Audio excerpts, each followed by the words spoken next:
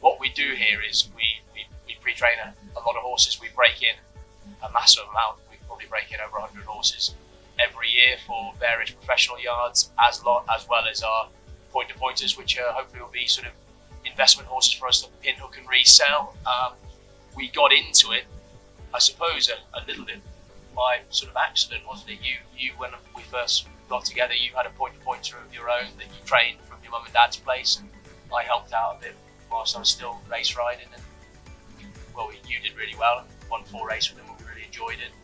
Then we got a couple more, and we moved on to a yard not far from your parents' place, and then we got a few more, and we needed somewhere bigger, and we ended up here at Station Yard about 6 years ago, and things have just grown from there, and we've been incredibly well supported and lucky to have some lovely horses through the place.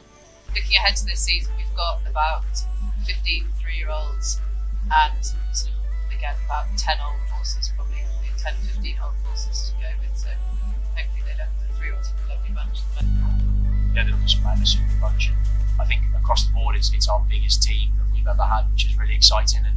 And look, as vendors, you're always going to be saying that they're a great bunch, but I do genuinely believe this year that these are the nicest bunch of 3-year-olds we've had, because by nature we've always spent our own money, so the pot started off relatively small and looking for value and things that slip through the net, and as we've had a bit of success and some luck with the horse we sold, the pot's built up, and so we're able to spend more on quality 3-year-olds than we did before, and like I say, that really shows, I think. When we go to the store sales, we tend to try and go through most of them now than we did before.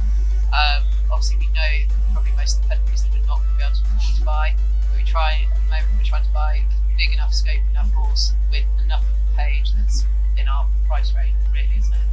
I think without doubt, and look, when you're looking to the Cheltenham sales, the boutique sales, they've got to have scope, and they've got to have quality, and again, it's very noticeable when you turn up with one there at those sort of sales and they don't have those sort of bits of X factor, because they stand out very much, and so yeah, as time has gone on, we are trying to buy a bigger scopian model, because they are the ones that sell at those sort of sales.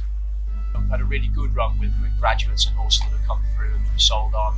Presence of Mind, which immediately springs out because he won in America, which that I suppose that wasn't the initial plan, but he was a bumper and novice hurdle winner for Ollie Murphy, and didn't seem to go on. And look, he seems to have been rejuvenated by a switch to America. He goes on the ground, he's a very good mover.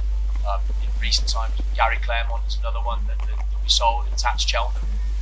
He's a John Joe Neal's. He's a bumper winner, novice hurdle winner. He actually won a handicap hurdle 130 in Warren recently, and I know they think that there's a big day in him, and he's in the right sort of yard for that.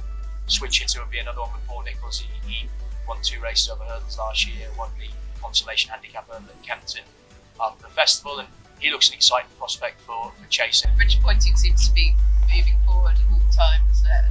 And more and more young people seem to be getting involved with trying to move on. But I think we've seen, even in the short time we've been doing it, how much further things have come. Like the quality is really starting to ramp up, isn't it? Yeah.